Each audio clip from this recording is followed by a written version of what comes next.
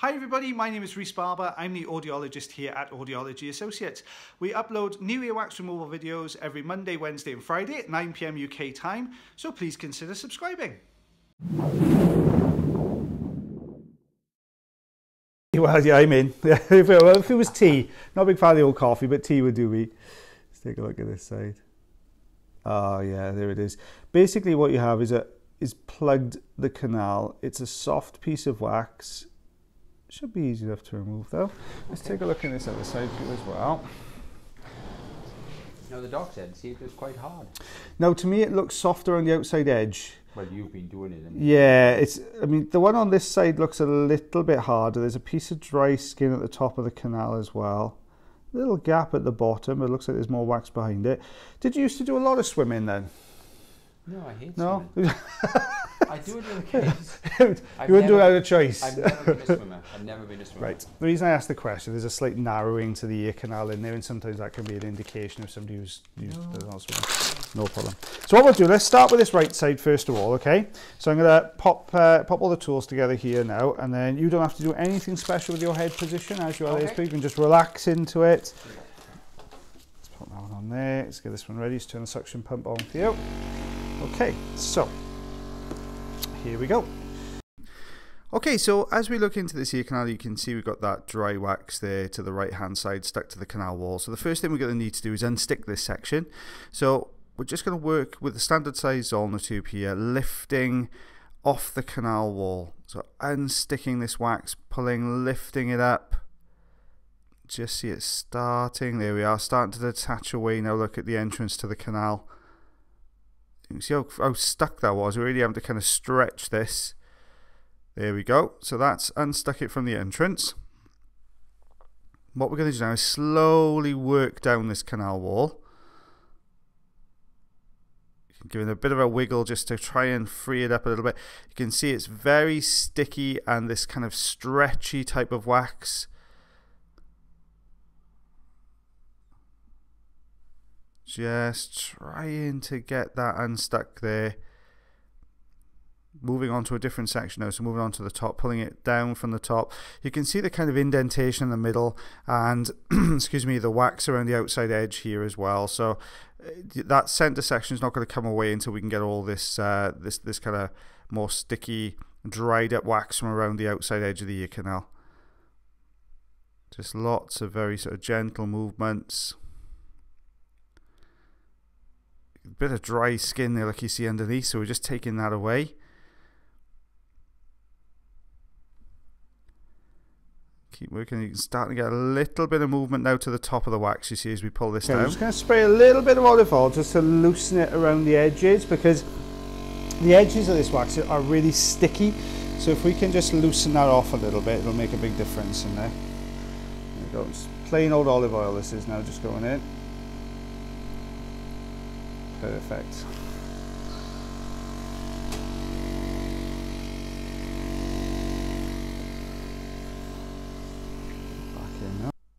So I pop in the olive oil into the ear canal now. We're hoping it's going to get underneath that bit of lifted earwax on the side and just loosen it off the canal wall, reduce some of the stickiness and the adhesion to the canal wall there. You can see we've got lots of kind of thin, flappy pieces moving around in here. They're a little bit more difficult to suction because as you get a grip on them, they kind of lift into the suction, whereas you need to get onto the flatter edge of them really.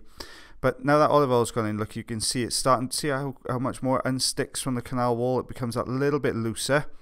So we've got a chunk here at the front edge that we're trying to work on, but it's still held in. There, do you see that bit of movement then to the wax as it moved across? There we go. See, it's starting to wiggle and move around. So that olive oil's managed to work down the side of that wax now. Look, we've managed to get a good bit of movement to it. You can see it's starting to wiggle out. There we go, it's on its way. I'm trying to aim for that flatter section there. There we go. Starting to come away. Bit more of a wiggle to get it out. It's still quite stuck in there a minute. There you go. There we are. That's what it was. Wow. So it was that piece. Look, this is what I could see from the front end, but all that was sitting behind it. So that's what was attached and deep in the canal. See that in there is a big piece. Yes, yeah. Right. In relation, so you imagine the eardrum itself is only about a centimetre across, so if it gives you some idea of how plugged that was then, so it was.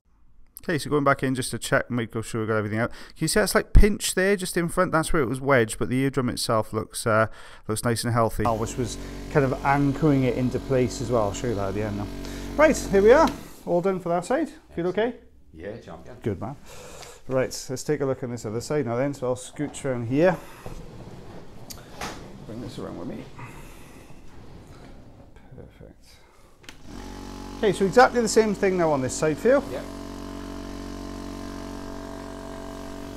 We'll see how soft this. Okay, so when we take a look in this side, you can see the wax itself looks a little bit softer on this side. It's a bit more plugged, so we've managed to get a nice grip on the bottom section here. We're just pulling out, so you can see it's crumbled that first bit off there. So we'll just get rid of that off the end of the suction tube. So just going back in now. So now we've got a piece to work on here. It's quite a flat section, so we're going to be able to get a good grip on this. There we are, broke another piece away. And back in again. Okay, so just managing to aim for that larger, flatter section of wax there. Just very slowly getting a grip on this. Now what you can see this layer of skin? Good. That was a nice big... That's the washing. There you go. Starting to feel better? Yeah, good man, good man. Okay, so we've seen that there's a little ribbon of skin coming away, so this may well have a little bit of skin in it. It still looks like wax though from the front end, but if we get a grip here now and start to pull, can you see this all starting to move now? So we've got hold of this hard section at the front, but watch what happens when we pull it. See, it's held in, it detached from the end. But when we get a good look at this, you can see that this is one long ribbon of skin. So we're just going to go back in now. We've just broken some. We're going to aim a little bit higher onto that skin, try and get a good grip on it. There you go. There it comes. There you go. Wow. Can you see that there? What is that? That's dry skin. Dry skin? Yeah, it's come away looking one long strip. And it concertinaed up in the ear canal. You can see just how long that is. Concertinaed up in the ear canal, so it ends up with a plug like that.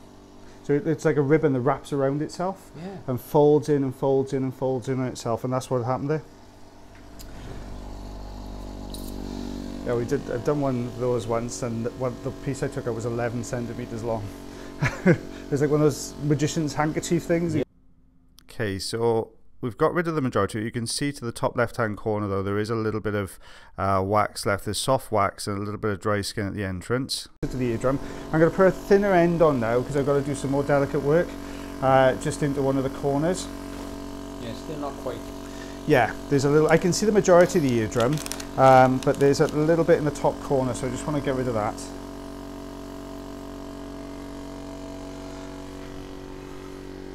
So we're using the fine end now because we've got to work in that that top corner. Very slowly working our way down, see if we can get a grip on. There you go. So that soft wax is gone. We've managed to get a bit of more skin there, like you see coming away.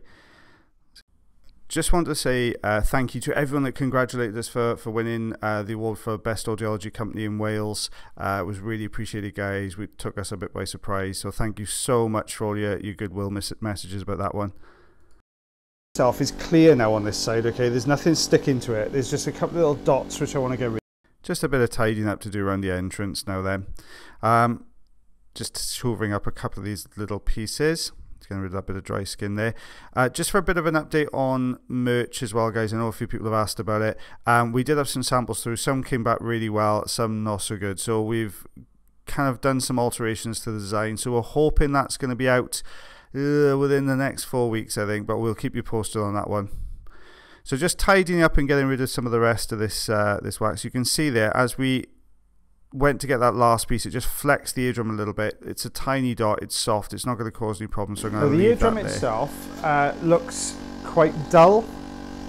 Let me turn this off a second, sorry. So the eardrum itself looks quite dull, so what we've got is an eardrum should look really shiny, pearlescent, what you should have is a sheen to it, but yours looks quite grey blue colour on this side, which is normally an indication that there may be a little bit of fluid that's sitting behind the eardrum, just restricting its movement slightly. So if you imagine the space behind the eardrum should be filled with air, so when the sound hits that eardrum, it vibrates really easily back and forth.